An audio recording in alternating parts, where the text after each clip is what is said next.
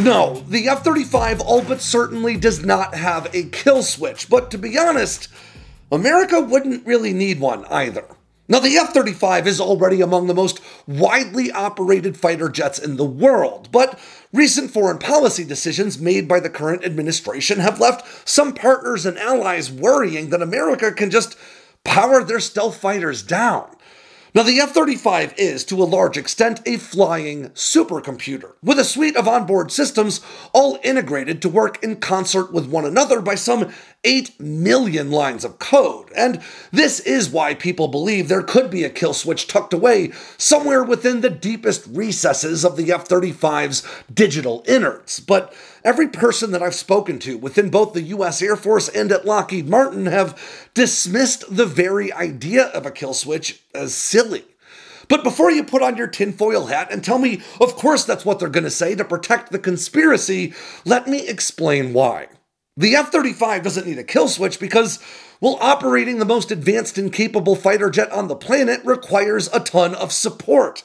So why rely on a top-secret hidden line of code that could potentially grenade relations between you and your closest allies / biggest customers when you could just stop providing all of that necessary support if and when relations with an F-35 operator ever do begin to sour? Now, I've talked about this kill switch myth lots of times in the past, but this week, The Aviationist also ran a great in-depth piece on this topic, highlighting, well, the same thing I've been saying all along, that an F-35 kill switch not only doesn't exist, but doesn't need to. In fact, in recent weeks, both Belgian and Swiss officials have likewise come forward to confirm that this kill switch does not exist. Now, the F-35 does rely on the Alice network, which is soon to be replaced by Odin, and that helps to streamline logistics, and disconnecting from that network could make maintaining F-35s harder to do. Maybe even more importantly, another network link provides near-constant updates to the aircraft's mission data file, which provides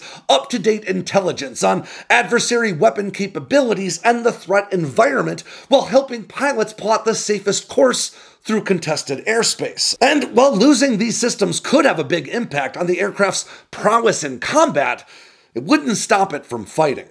Likewise, F-35 pilots do need to enter a code in the cockpit every time they fly, but as I've learned from F-35 pilots time and time again, these codes are provided by local command authorities and not the United States. But again, the easiest way to stop someone from operating their F-35s is just to cut them off from the logistics required to keep these jets flying and fighting at the top of their game.